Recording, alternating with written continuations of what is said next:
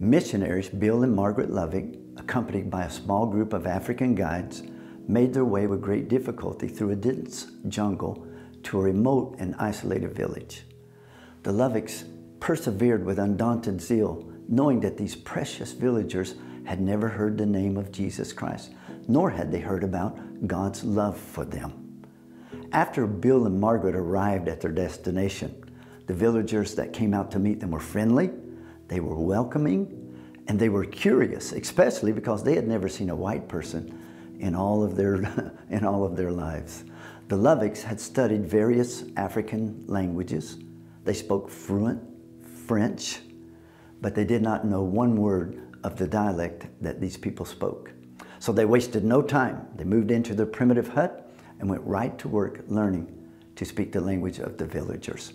It was 3 months before Bill attempted to preach to the villagers, and he had decided he was going to preach and explain to them what John 3:16 meant. For God so loved the world that he gave his one and only Son, that whoever believes in him should not perish, but have everlasting life. But there was one problem.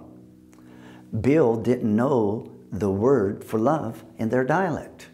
So he thought that he could ask one of the villagers. There was a man in the villages, an elderly gentleman, who had 8 wives, so said, surely he knows about love.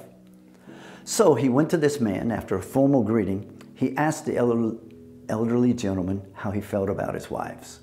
He proudly began to point them out one by one, saying, this is my first wife. She is very valuable. I gave a cow for her. My third wife is very good. I gave a sheep for her.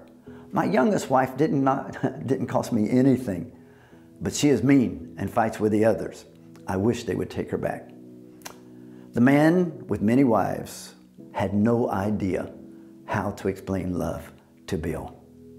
A few days later, Bill and Margaret heard a young woman singing near their hut in the middle of the night. Bill went outside, and there by the stream was a young 13-year-old girl washing her newborn baby in the river. Bill, who was still trying to find a word for love, asked the young mother, what do you feel for this baby?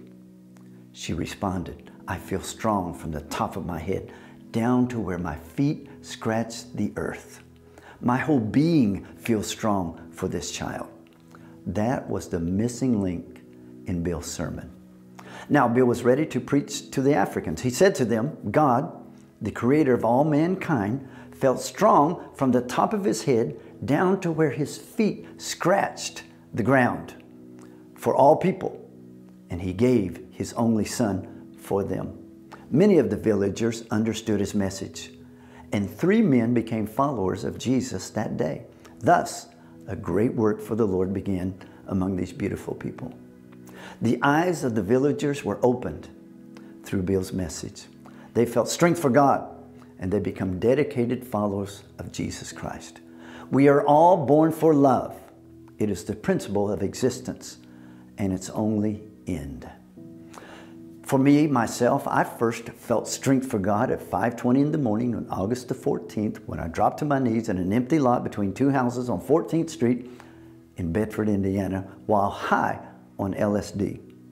That morning, I saw 2 things that changed my life forever. Number 1, I saw the despicable, disgusting person that I had become.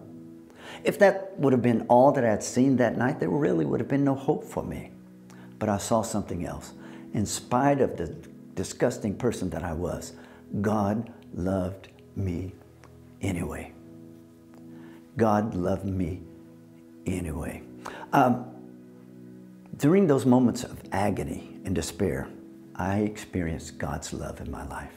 And I've never been the same since. Let me tell you this today. God loves you. He feels strength for you from the top of his head to where his feet scratches in the dirt of the earth. God loves you.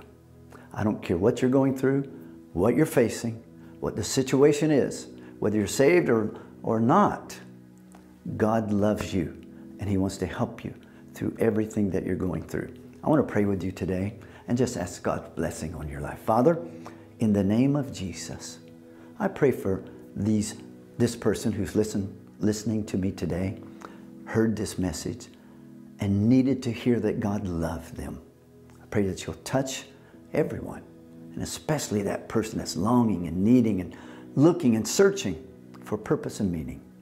Move in every life today that hears this message, I pray in Jesus' name. Amen and amen.